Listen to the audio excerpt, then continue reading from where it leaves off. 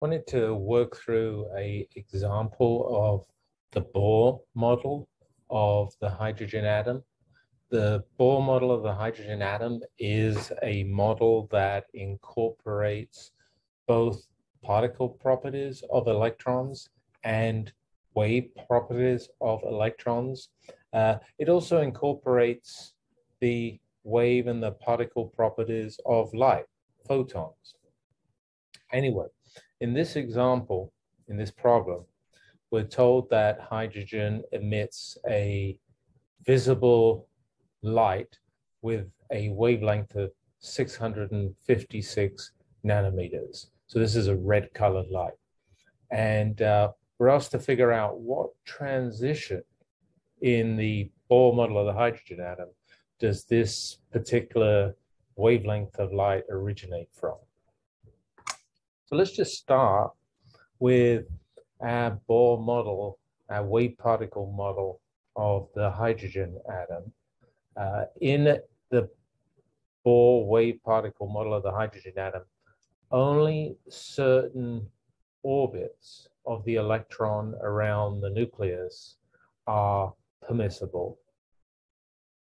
Those orbits correspond to certain radii. They correspond to certain velocities. They correspond to, most importantly here, certain energies, certain binding energies. And that's what I'm picturing over on the left-hand side here, the allowed binding energies of the electron in the Bohr model of the hydrogen atom.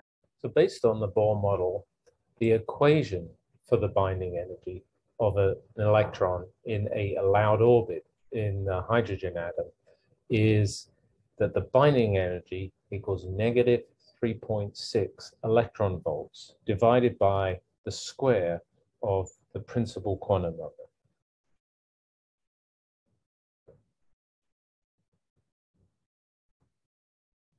So here's the equation for the binding energy.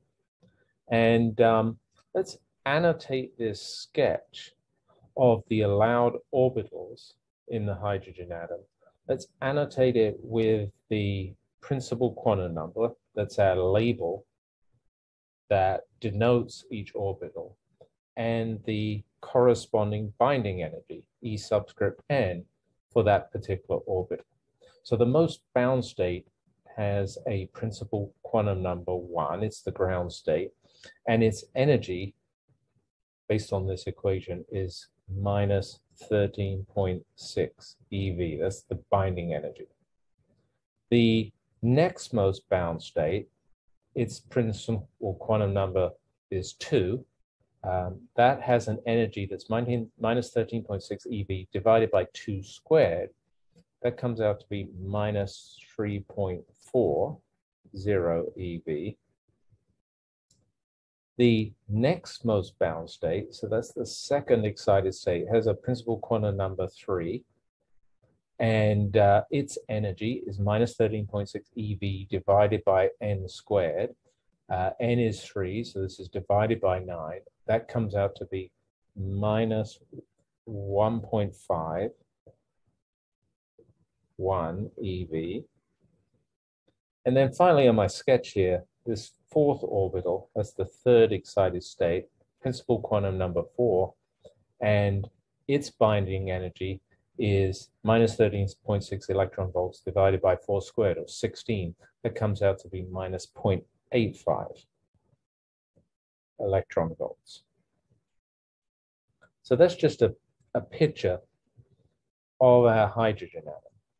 And our job here, as the question says, is figure out which transition corresponds to this red light with wavelength 656 nanometers. So the way I'm going to go ahead and solve this is actually find out the corresponding energy of the photons for a wavelength 656 nanometers. Then once I know the energy of the photons, I can see if I can find a match between the energy difference between a higher lying state and a lower lying state that would produce that energy of photon corresponding to that wavelength of light. So it's really a bit of trial and error here to find out which pair of transitions, which combination of initial and final states would produce this energy of photon that has this wavelength of light. Anyway, as starting point has to be to figure out the energy of the photon that corresponds to a wavelength of light 656 nanometers. So the energy of the photon is related to the frequency by E equals Planck's constant times the frequency. That's Planck's equation. And then the frequency is related to the wavelength by the equation that the product of the frequency and the wavelength is the speed of the wave. And so replacing frequency in terms of wavelength, I get this little equation here. Planck's constant times speed of light divided by the wavelength of our particular radiation. So all I've got to do now is fill in the various constants here. I'm going to fill in Planck's constant. It's easiest to fill it here in terms of units of electron volts seconds rather than joules seconds. So that's 4.1 times 10 to the minus 15 eV seconds. We've got to multiply this by the speed of light. That's 3 times 10 to the 8 meters per second. And then finally, we've got to divide that by the wavelength of our light. That's 6.56 times 10 to the minus 7 meters. And I carried out this calculation, and I got a corresponding photon energy that's 1.89 eV. And so this energy here is the energy difference between some higher lying state and some lower lying state with some initial principal quantum number. We call it Ni, some final quantum number. We call it Nf. And we've just got to identify those quantum numbers. And so I'm looking at a match for 1.89 electron volts. Well, first I maybe looked for transitions going down to the ground state.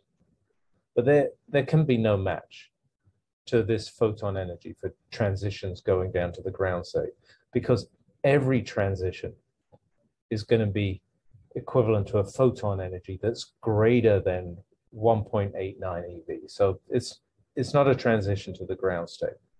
So let's start climbing the ladder. Could it be a transition to the first excited state?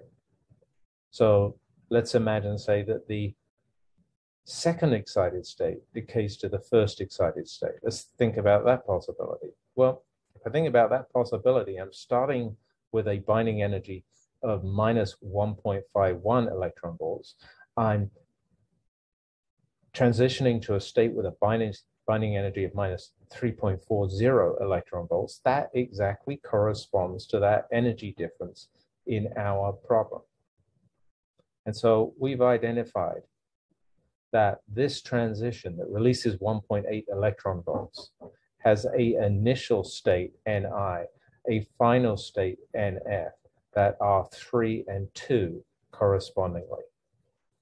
Anyway, this example of using the Bohr model of the hydrogen atom, it's built into it is the wave-particle duality of matter and also the wave-particle duality of light.